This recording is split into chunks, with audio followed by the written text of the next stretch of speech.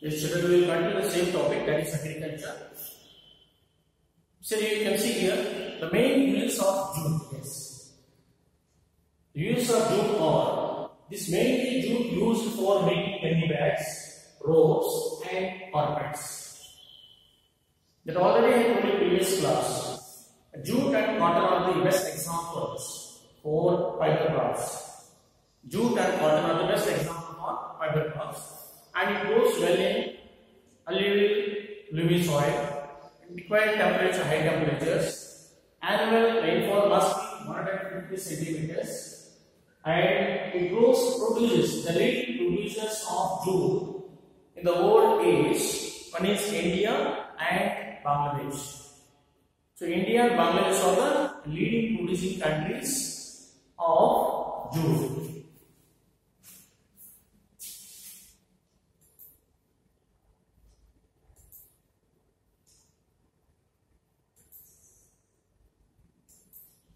You can see here the leading producing state of jute in India especially.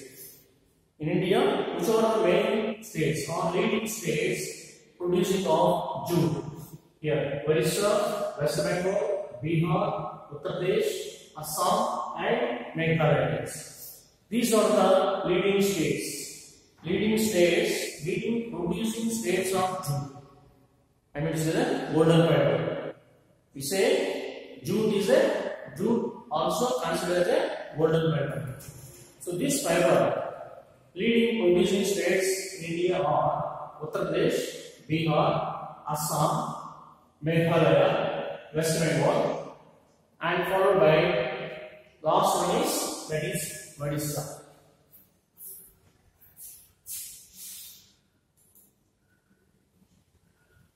Now coming to the beverage process.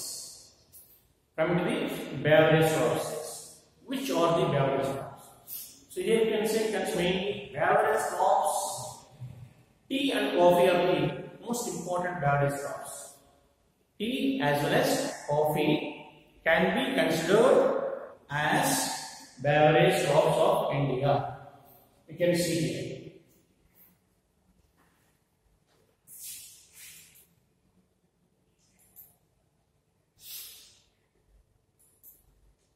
The first one, coffee is.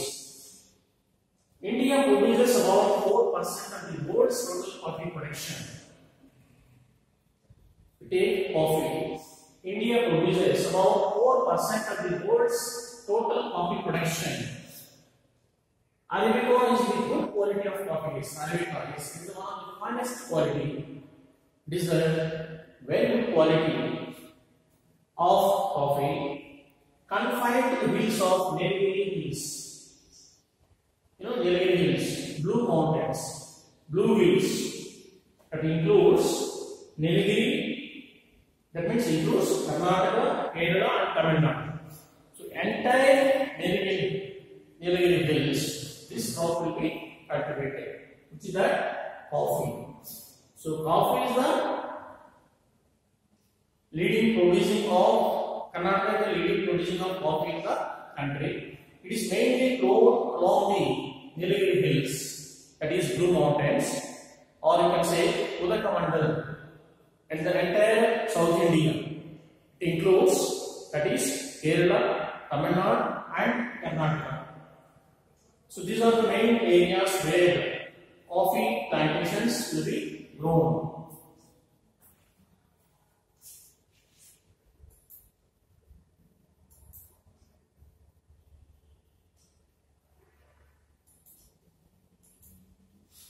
You see here. So mainly here grown entire Karnataka is. Includes Karnataka, even Tamil Nadu, and even Kerala. This entire border, the blue color shaded area, so shows that the leading producing of coffee, that is Karnataka, Kerala, and Tamil Nadu. So the entire Nilgiri mountains, the crop will be cultivated.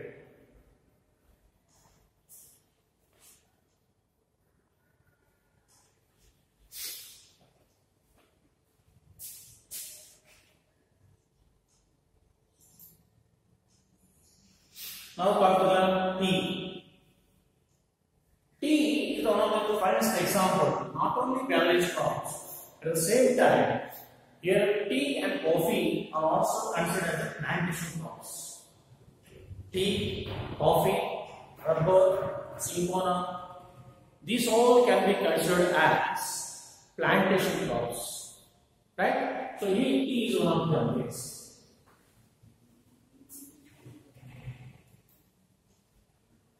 See here. So what climatic conditions tea requires?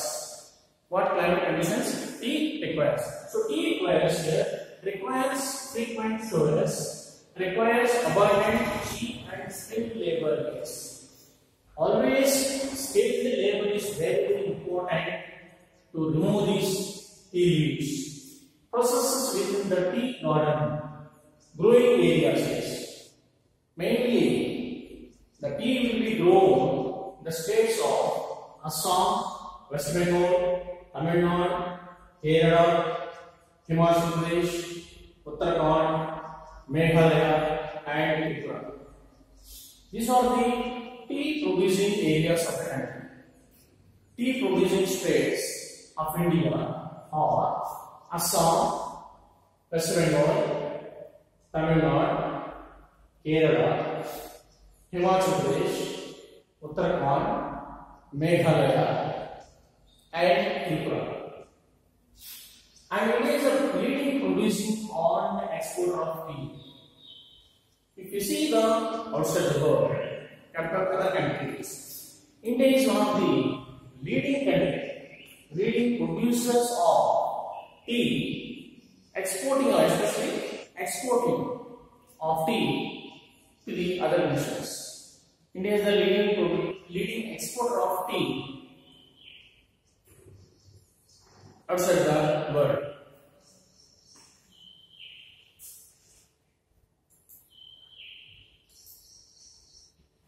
Now you can see here the tea producing areas. Tea producing areas are in India. Yes, you can look at the map here. Tea producing areas mainly here Uttarakhand, here and complete Arunachal Pradesh, Assam, Meghalaya, and Karnataka. Yes. Karnataka and Kerala. Yes, complete Kerala. Yes. So the tea producing states.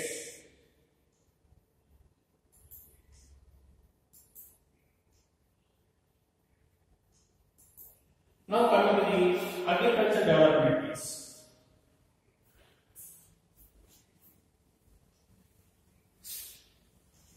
How we are going to develop the agriculture? Agriculture development refers to efforts made to increase farm production in order to meet the growing demand of the increasing population. As you know, India is a densely populated country in the world. How much population is there? That much population, how much food production is required. So according to the people's demand, population demand, you have to increase the production. That is, refers to the efforts made to increase farm production in order to meet the growing demand of the increasing population. Second point is here, increasing agricultural production through the introduction of better technologies. So we people used to use old implements, old technology earlier. So we don't produce much production. So now we can see the latest technology, modern pesticides. So a lot of things available. So you have to use the betterment of the production. And facilities and methods to fulfill the growing demands of the population base. At the same time, government also should have to create to provide such facilities and different methods to fulfill the growing demand of the population. Mechanization of the agriculture is also another aspect of the agriculture development base. Mechanization, tools, technology, latest methods, latest tools is very, very important to improve the machines. Also another important aspect of developing the agriculture, right?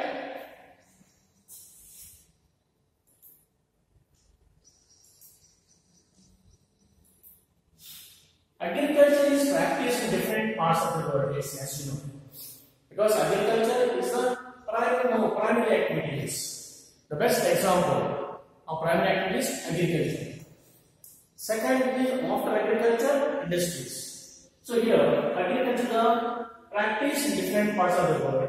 In developing countries with large population, especially today, all the developing countries, like if you take all the neighboring countries, India, Pakistan, Nepal, Bhutan, Bangladesh, take all the neighboring countries, especially the developing countries with a large population. Most of the developing countries have a huge population and intensive agriculture is usually practiced. Intensive agriculture is where the population is very, very high. There they will cultivate this method of agriculture. Intensive agriculture is because food is very essential. In these countries, crops are grown on small holding mostly for the subsistence. Because even though large families, intensive cultivation is there, but only thing is most of the families are having small holdings of acres. Commercial agriculture is practiced in large holdings, especially the countries like USA, Canada, and Australia. If you take the commercial side, commercial agriculture is practiced on large holdings. The countries like USA, Canada, and Australia.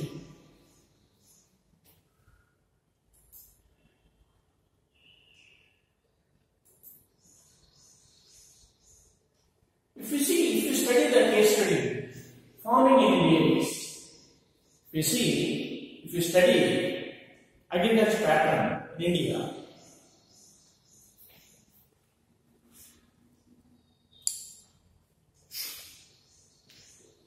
Munna is a small farmer in Adilabad, a village in Ghazipur district of Uttar Pradesh. Yes.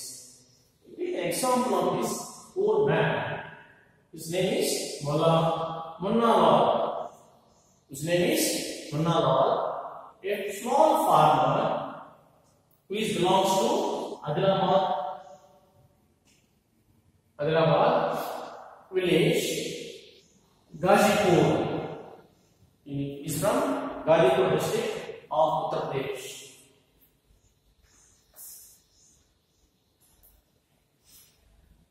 He owns a farmland about 1.5 acres. So it's how much? 1.5 is very, very minimum. He purchases high yielding variety of seeds from the market every alternating years.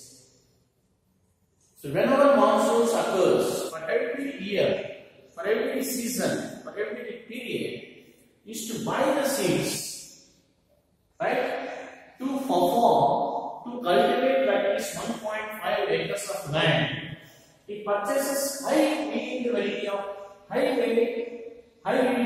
of seeds from the market for every alternate year.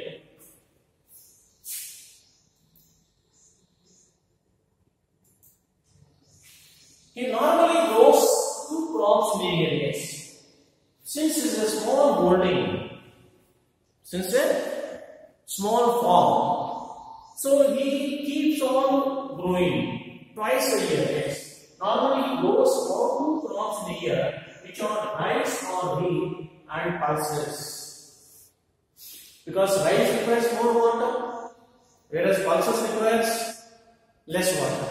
So therefore, after harvesting, so without expenditure, without spending the money, just the pulses means all type of grams, which requires not most fertility of land is not required, more rainfall is not required, temperature is average, so easily he can get the profit. So therefore, he cultivates both rice as well as pulses.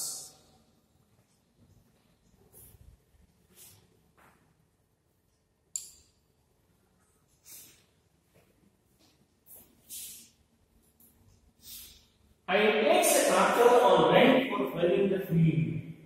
Some of his friends still live on traditional method of using bullock carts for ploughing. You will see, if you see rural areas, even if you go, the most of the people, they have been using this, the latest technology, yes, by farming land by using the tractors.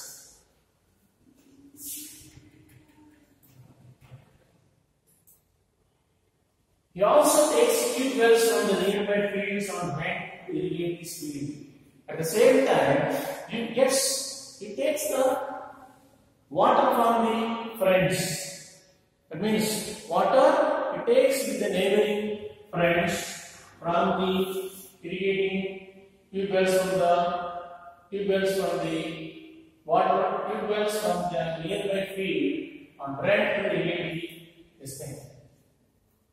He also owns 2 buffaloes and few hens. He sells milk at cooperative stores located in nearby towns. He is not only cultivating agriculture, apart from that, he is doing other secondary activities. Right?